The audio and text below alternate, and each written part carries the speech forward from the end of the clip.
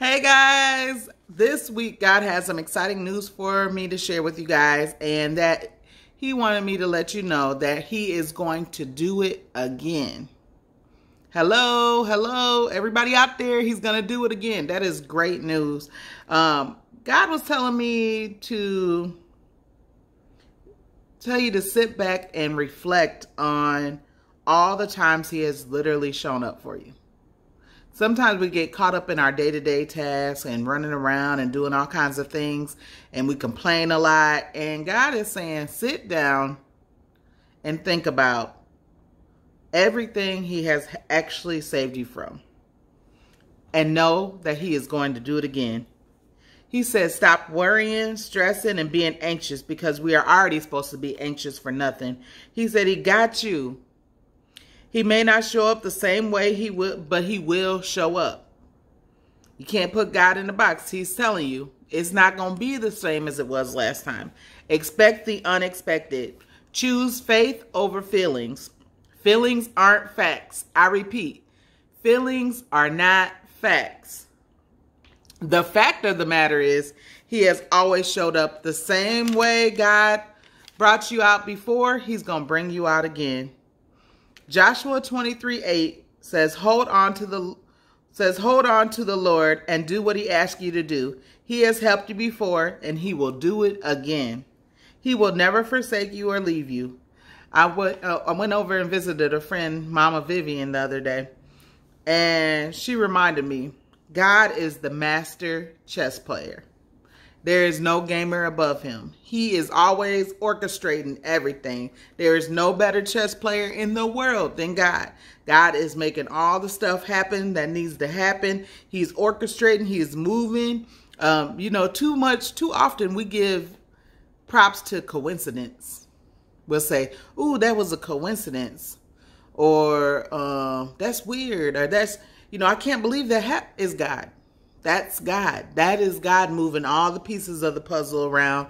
He's playing chess. He's moving the men on the board the way He needs to move it. And He's going to do it again like He did it last time.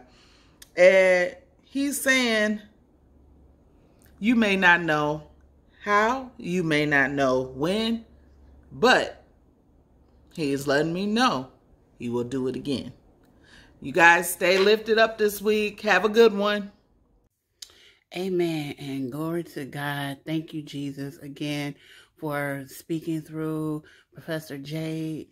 Thank you for that message. Yes, God is going to do it again and again and again. And as much as we need Him to do it, He's going to keep doing it. So I'm just going to pray and just call down heaven and ask God to continue to keep us and bless us, even when we don't see His hand moving.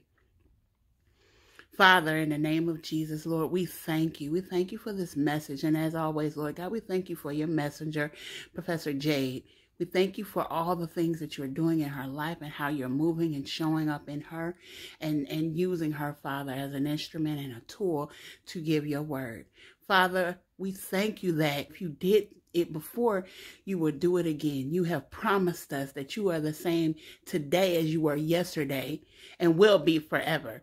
So we thank you for that, Father God. And I just pray, Lord, for anyone who's listening, anyone who's watching this video right now, who is struggling with believing, Lord God, that their circumstances or the things around them, their situations will change.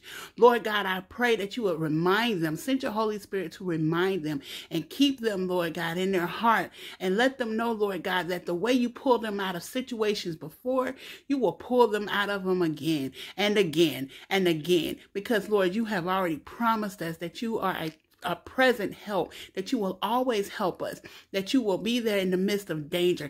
You go between the rock and the hard place, and you have promised that you will never leave us nor forsake us. So Father, we thank you, Lord, that you will do it again. And we thank you, Lord God, that the way you blessed us before, the way you've gotten us out of situations, the way you've kept us, the way you've covered us in the past, it will happen again, especially, Lord God, embarking on this new journey, this new year, Lord God. We know, Lord God, that 2020 has been hard for a lot of people, Lord.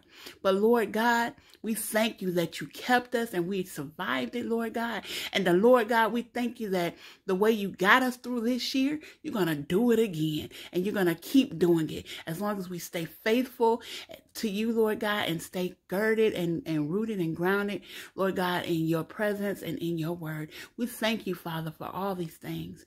In Jesus' name, amen.